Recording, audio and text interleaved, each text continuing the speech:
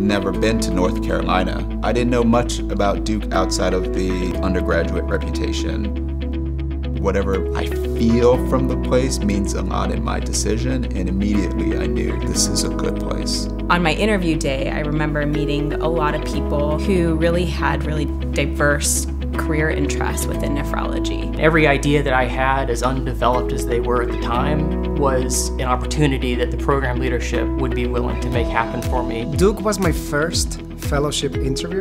I knew at that time I was coming to a very strong academic institution, but I really didn't know what to expect. In residency, you have a big group of people. Here was a one-to-one experience. We have big dreams here. We like people who want to think outside the box a little bit.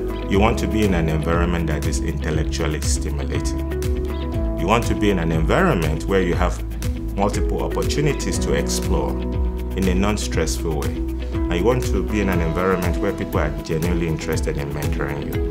Those three factors are here at Duke. I really enjoy taking care of patients and working with the residents and the fellows, learning with them about how to take care of patients. Yes, we are very strong clinically. We are very strong in research. We have amazing teachers. But at the end of the day, what I think makes Duke Duke is the people. It takes people around you being interested in you. Nephrology is changing, and if you want to be in the center of that, come to Duke.